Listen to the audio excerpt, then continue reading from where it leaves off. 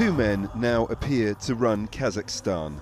The official leader of the nation, Nursultan Nazarbayev, and his appointee interim president, Kassym-Jomart Tokayev.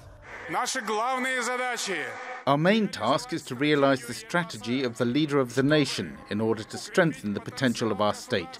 I firmly believe in the success of our noble endeavor. Tokayev has government resources to boost his chances. Stadiums filled with students and a state-controlled mainstream media.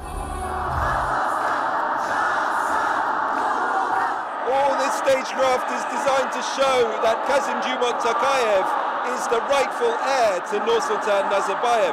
His position is an appointment, and the people of Kazakhstan are simply expected to endorse that decision. When Nazarbayev resigned in March, Tokayev renamed the capital after him. Some saw that as a sign of subservience. Nur-Sultan is not my town. I have a choice, said this activist.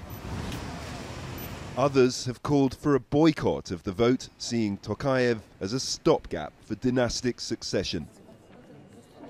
As Senate leader, Nazarbayev's daughter, Dariga, is next in line for the presidency. On Friday, police raided homes and detained several activists. The authorities are on high alert. For the first time in almost 3 decades, the voters will have a choice, or an appearance of choice, at least.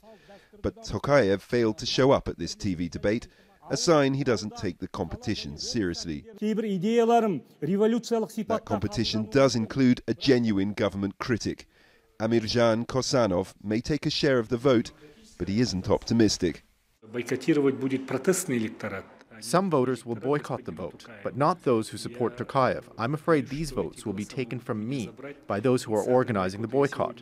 Today I ask people to boycott the boycott. Students may vote just as they were required to attend the rally. Off camera, one youth organizer put it this way: failure to comply means failing your exams. That is the kind of pressure that will benefit Tokayev at the ballot box. Forestier-Walker, Al Jazeera, Nur-Sultan.